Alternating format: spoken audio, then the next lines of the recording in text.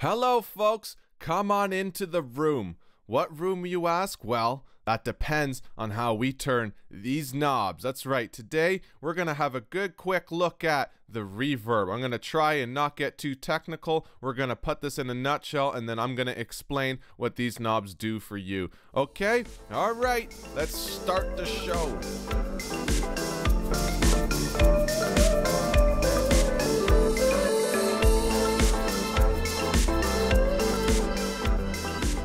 Okay, so like I said before, I'm not going to get too overly technical with a reverb, but in a nutshell, if you don't know what a reverb is, you're essentially simulating a room. For example, if I were to put a snare or hi-hat inside this room in the center, it's going to sound different than if I were to put it in the end of this hallway, right?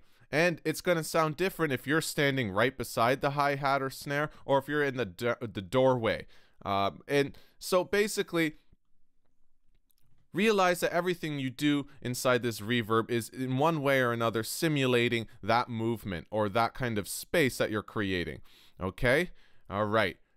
So just like most plugins, let's divide it up into sections. Okay? First, you have this screen called late, and right in here. Okay? And all these knobs here are relating to the late mix. If I have this set at 0, none of this does anything. I can turn these up, I can do whatever I want, and it's gonna have 0 effect on anything.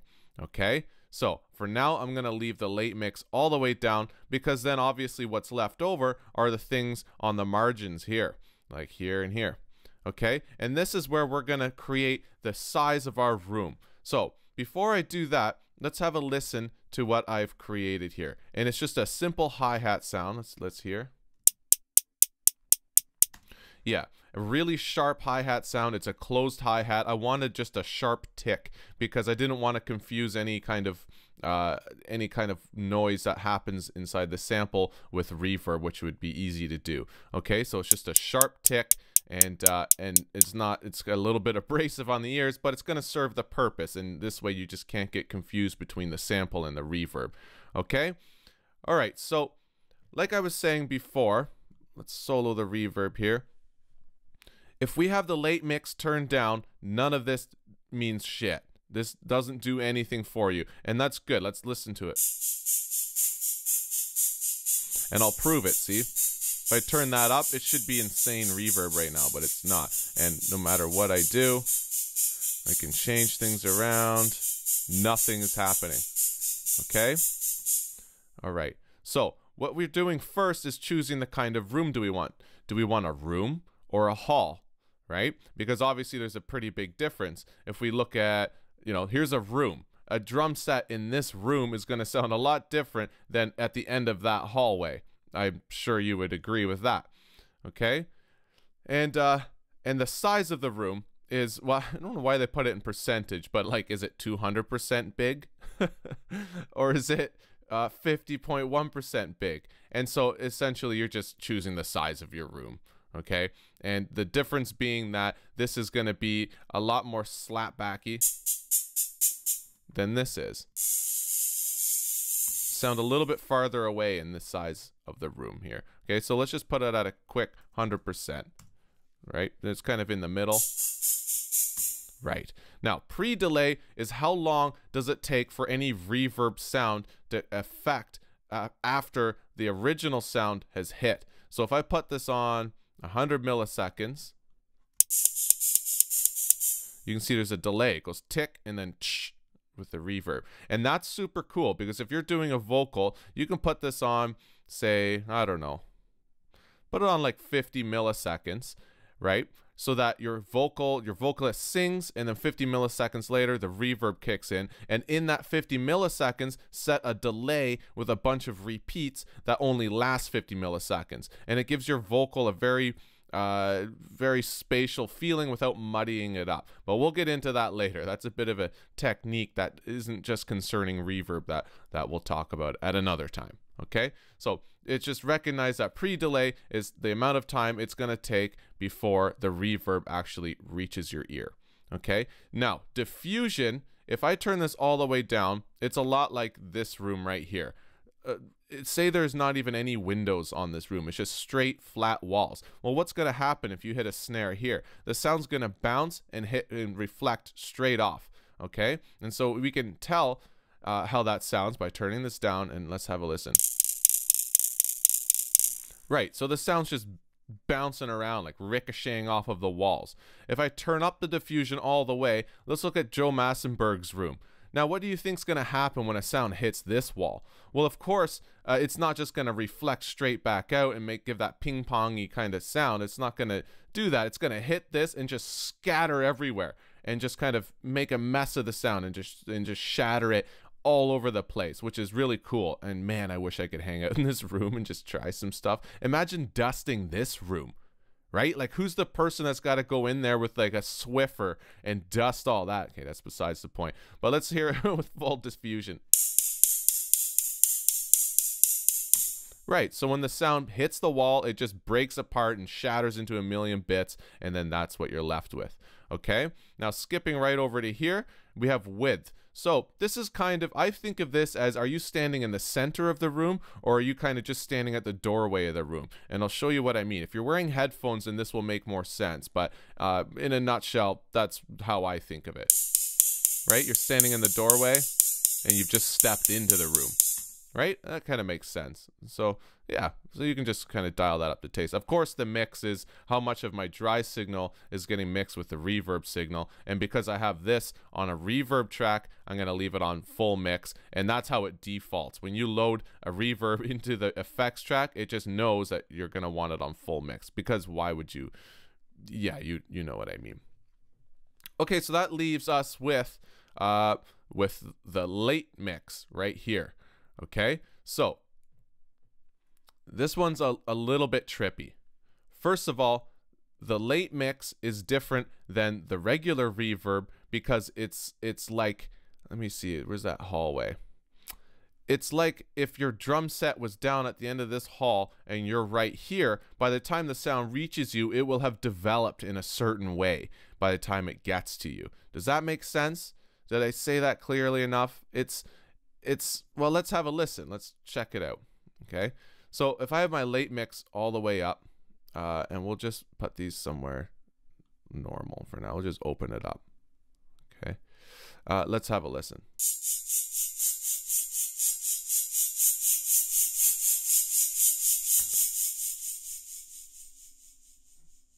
Right, pretty bizarre. Okay, so this is how long is it lasting before it goes from making its reverb sound initially all the way to no sound at all. So obviously if I turn it to 700 milliseconds or so, and I just play one little blip, right, it takes 770 milliseconds to end. If I put it on 31 milliseconds,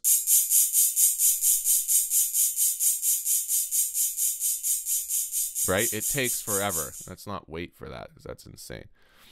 Build up is kind of how much does that sound, see how it jumps back? It's almost like a delay at that point. Build up is how long does it allow those to kind of resonate out. So if I turn this all the way up, right, now it really does sound like it's at the end of a hallway. And if I go like this, that's like, I wouldn't even know what kind of tunnel that would be, or hallway, but that it'd be long. I can say that much. Okay, so build up is kind of, here it's almost acting like a delay where it's going and there they're all kind of blending into each other. Okay, and now here is the, well, I can show you this more easily if I turn these up and I can move them around. Now remember, these knobs only work if your late mix is turned up, because you're blending the sound of the room that you've created on these margins with the sound that we're creating inside this late mix kind of window here. But for this example, I'm just turning this all the way up so you're only hearing what's inside here. Okay, now let's listen to the difference when I move these around.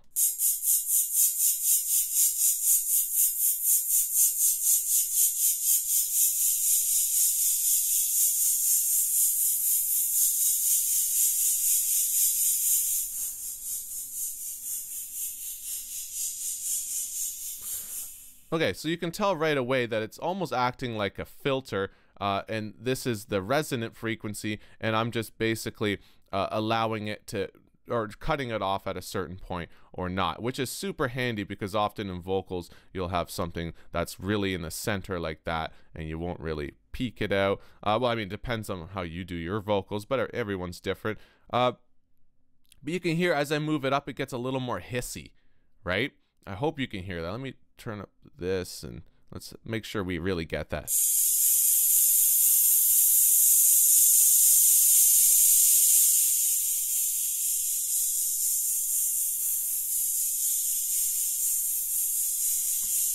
Right?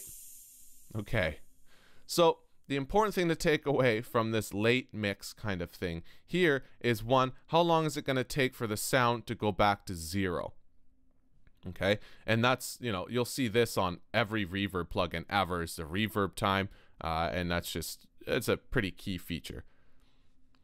Build up is how much is that, are those kind of almost delayed sound, what would you call them? Like the delays, how much are they going to blend together, right? So a lot smoother is a high build up, and a lot more choppy is a low build up. Okay, and then here you can think of these as your filter. Okay, and you can hype the frequencies at the filter, or you can not hype the frequencies at the filter. And then remember that these only have effect on a late mix. So this is essentially a mix knob for within your reverb. Here you're not hearing anything inside there, and there you're only hearing what's inside here. The other important thing is, now let's look at the tank effects. Okay, if I add, I don't know, let's do something obvious. What's obvious? Like a tree monster. Like, that's a pretty bizarre thing, and I'll just make it so that it's super obvious. Okay, I've added a tree monster to the tank effects, and what that means is basically this late mix is the only thing this tree monster is picking up is the late mix. Okay, so let's have a listen. All right, so right now we're not hearing the tree monster, and we're not hearing anything inside the late mix. We're only hearing the room as we set it. If I turn this up, now you're hearing the tree monster and the late mix as we picked it inside here, and that's it, right? I'm just turning this on and off so you can see the difference between it on and off. Okay, does that make any sense? So that means that anything you put in the tank effects is only affected by the late mix, and you can blend that effect plus the late mix in with the room that you've created on these margins, which is super cool. Because if you put something, you know, a little bit less obvious, like even just like a chorusing effect, right? We'll turn the mix all the way up, and you can play with those how you want, and now you can kind of create an interesting reverb. Right, and I'll bring my actual original sound back in.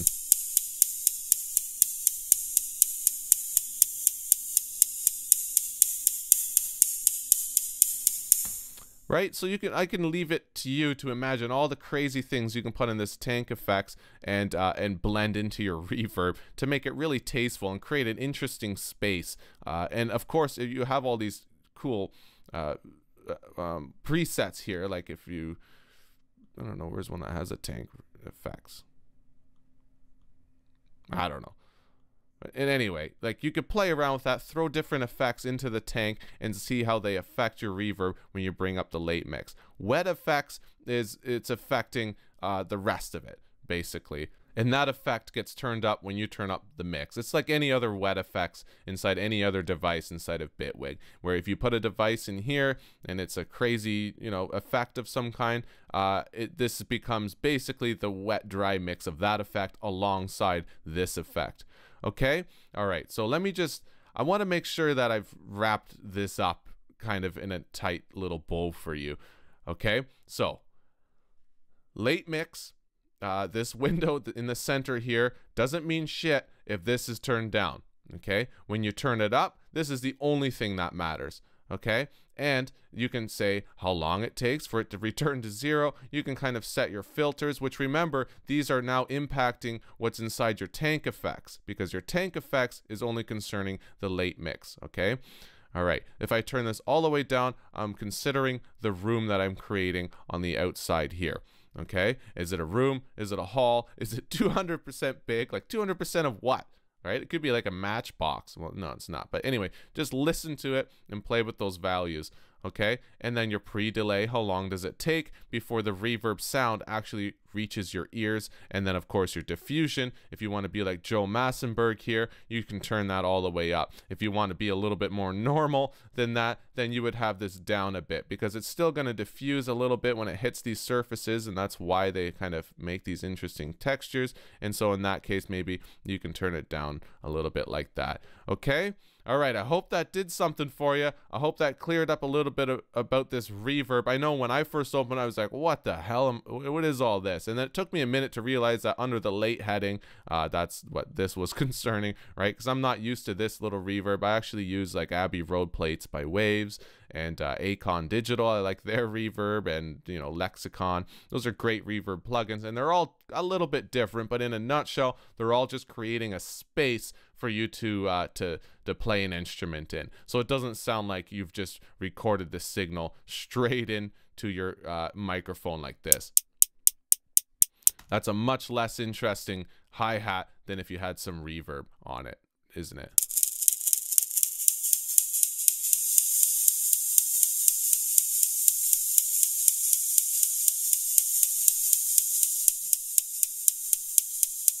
Right. Okay, kids. I hope that did something for you. I'll see you next time in the next video. Take care.